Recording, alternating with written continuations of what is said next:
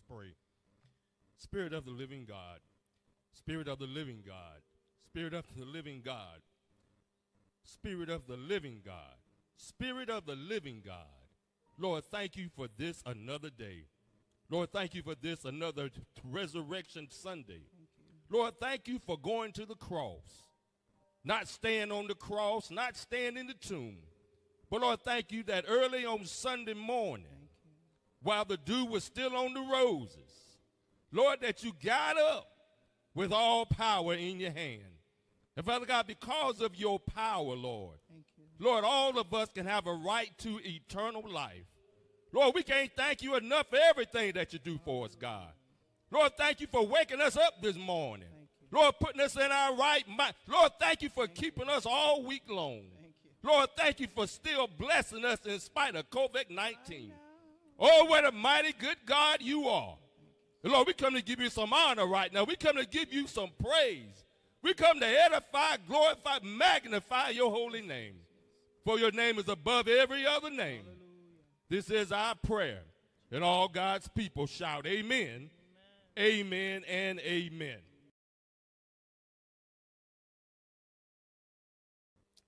First of all, giving honor to your esteemed pastor, amen. My brother, the Reverend F. Bernard Fuller, amen, to this Progressive Missionary Baptist Church family, to honor your pastor emeritus, the late Dr. John D. Fuller, Sr. It is good to be in the house one more time. Y'all, I said it's good to be in the house one more time. Because I don't know about you, because I realize he didn't have to do it. But I'm so glad that he did. Amen. I do thank my brother for this opportunity. As he said earlier, that I pastor the greatest church in Moore County. Amen. First Missionary Baptist Church in Moore County, where we are known as the place of hope. Because when you can't find hope anywhere else, you ought to be able to find it in the house of the Lord. Amen. Amen. The word of God today comes from the book of John. If y'all pray with me and pray for me, and Ms. Ivory pushes me, amen, I'll be out of your way. Amen. Amen. Amen. The book of John, chapter 20, starting at verse 11. Book of John, chapter 20, starting at verse 11. Now Mary stood outside the tomb crying. But as she wept, she bent over to look into the tomb and saw two angels in white, seated where Jesus' body had been, one at the head and the other at the foot. They asked her, "Woman, why are you crying?" "They have taken my Lord away," she said. "They have taken my Lord away," she said, "and I don't know where they have put him." But at this, she turned around and saw Jesus standing there. But she did not realize that it was Jesus. He asked her, "Woman, why are you crying? Who is it that you are looking for?" Thinking that Jesus was the gardener, she said, "Sir, if you had carried him away, tell me where you have put him so I can go get him." The word of God for people. Allow me for just a little while to use this subject. He got up. What about you? Amen. He got up. What about you? My brothers and my sisters, in this life, we will face some problems, some issues, some situations, some struggles that we simply won't see coming. Are there any witnesses that can testify that it's not easy getting up after you've been knocked down? But the Bible proclaims that in this life, you will have trials and tribulations. But be of good cheer, because I have already overcome the world. Amen. You've been knocked down by folk that you seem to trust. People you thought that loved you were only there to simply knock you down. You've been lied on by so-called loved ones and friends only to be knocked down. You've heard some bad news from the doctor and it seemed to knock your spirit down. You've lost some loved ones along the way and it seemed to knock you down. But the good thing is that even though we've been knocked down in our lives, the good news is that we have a God on our side. That each time we fall, God was right there to lift us back up. Well, my brothers and my sisters, as we look at the text this morning, we see that Jesus has been knocked down. Y'all do know Jesus, don't you? Jesus has laid his life down. Now the Bible tells us Jesus became our sacrifice. He took our place to save us from the penalty of sin. Excuse me, from the penalty of sin, and give us the right to eternal life. But the good news about the story is that by the time Jesus has hung on the cross, by this time they have nailed his hands, they have nailed his feet.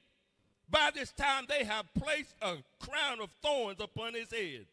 By this time Jesus has bled there on the cross at Calvary. By this time Jesus has suffered. By this time they had stuck him with spears in his side.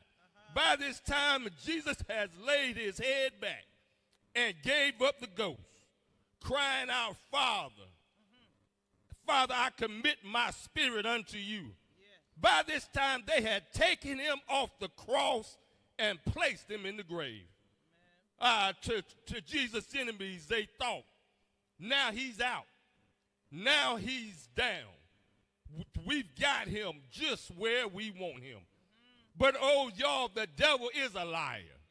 Church, I said the devil is a liar. Because I don't care what your situation is. I don't care what you're going through. Because you can get up after you've been knocked down. You can get up after you've been walked over. You can get up after you've been talked about, scandalized, lied on.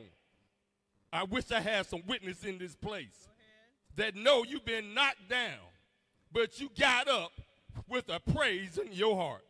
You got up worshiping God. You got up letting somebody know that the God I serve, he is alive and well. Because it's not easy getting up after you've been knocked down. But my brothers and my sisters, you can get up because you've been knocked down physically. You've been knocked down emotionally. You've been knocked down spiritually. But you don't have to stay down where you are. My first point is this. Don't you know that your situation doesn't define the person that you are? Because see, the last time they saw Jesus, Jesus had been whipped. The last time they saw Jesus, Jesus' face had been marred. You couldn't really tell that this was Jesus because he had blood streaming down. He had thorns on his head. He had wounds in his feet and wounds in his hands as well as on his side. That was the last picture that they had of Jesus. Because Jesus didn't look like what he'd been through. Because if the record was called today, that's our testimony too. That if folk really knew the hell, the trauma, the turmoil that we've been through, that if folks, that they knew the mess that we've had in our lives.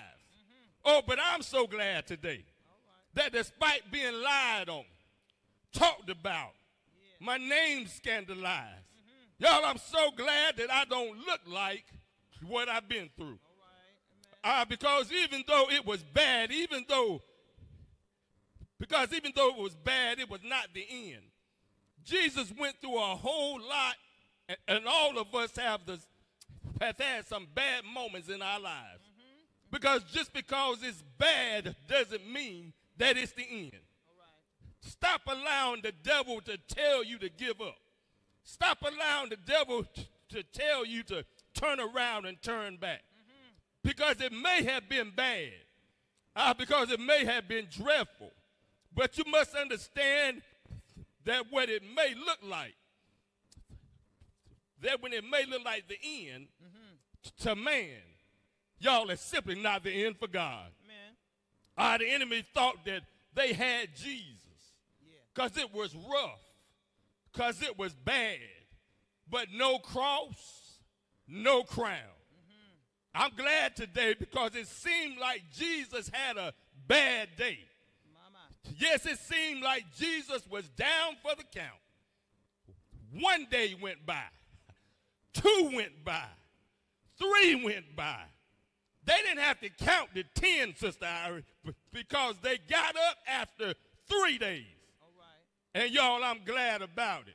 Hallelujah. We must consider that bad days become good days when Jesus shows up. See, Mary went to the tomb. It was a bad day. When she looked in and Jesus wasn't there. Y'all, it was a bad day. When the man and the angels could not tell her where Jesus' body was.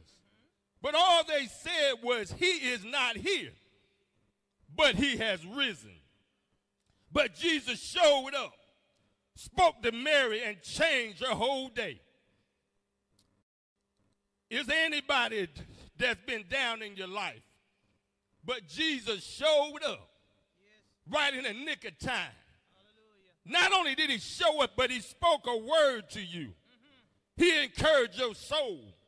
He brightened your heart, gave you your joy back. Oh, I'm glad today that when Jesus shows up, y'all, everything changes. David said, this is the day that the Lord had made. I will rejoice and be glad in it. No matter how bad the day may be. Y'all, it's a good day to be glad. Because it might be cloudy outside, but we can be glad.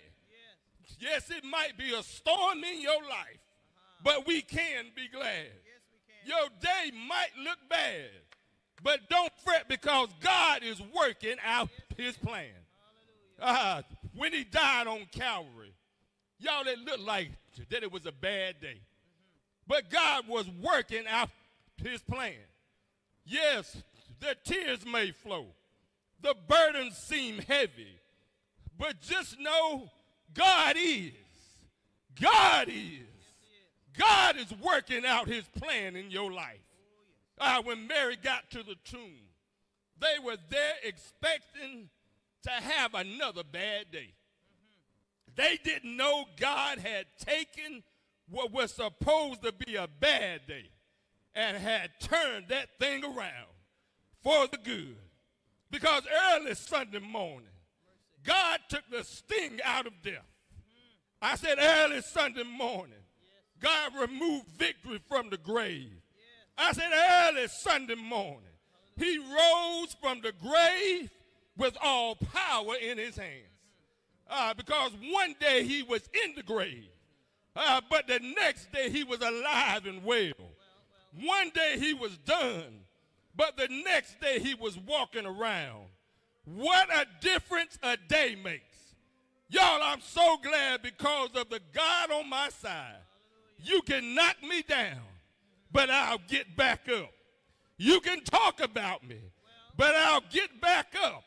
You can curse me out, but I'll get back up. But that same power that God had, that he gave Jesus to get out of the grave.